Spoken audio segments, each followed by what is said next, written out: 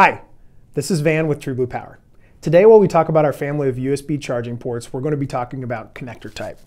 So when you think of USB, you probably think of something like this, a charging port that looks like this and a cord that looks like this. But rather than just USB, this is actually a specific type of USB called USB TypeA. If you look in these ports, you can see that there's 4 pins, metal pins that transfer data or transfer power to a device.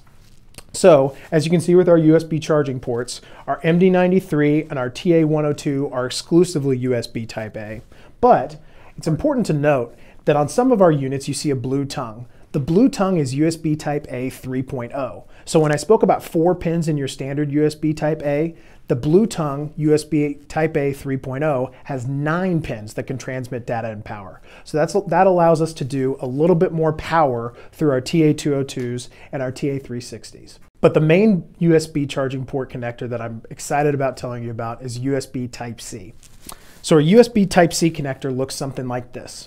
We've been talking about pins already, 4 pins here, 9 pins with USB Type A 3.0. With our USB Type-C connector, there's 24 pins that can transfer power or data to your device. So that's a really big jump in power from what we think of as USB today, our standard USB Type A. My favorite part about this connector is it's reversible.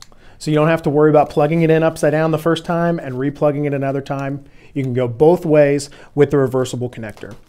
Through using the USB Type-C, you'll see a lot of new devices, Apple devices, Android devices, laptop computers, tablets, all sorts of things are starting to put these connectors directly in their devices. So you can be ready to go with a brand new USB Type-C cord.